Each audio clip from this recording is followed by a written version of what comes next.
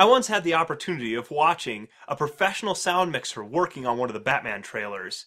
There was a moment where the Batmobile smashes into a semi. I remember he had something like 50 layers of sound, but 7 of those layers were dedicated to the sounds of the two vehicles crunching into each other. That felt excessive to me. But it points out the huge difference between student productions like mine and professional productions where they actually take the time to really mix together and build a complete soundtrack. So, let's practice. Take your video from last week and put in 9 different sound effects or pieces of music for every minute that your production goes.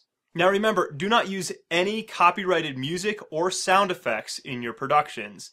There are a few websites that offer royalty-free music and sound effects. Sometimes it's for students only, but other times it's available to the entire public. Just make certain that you read the website's legal copy before you go too far with a production.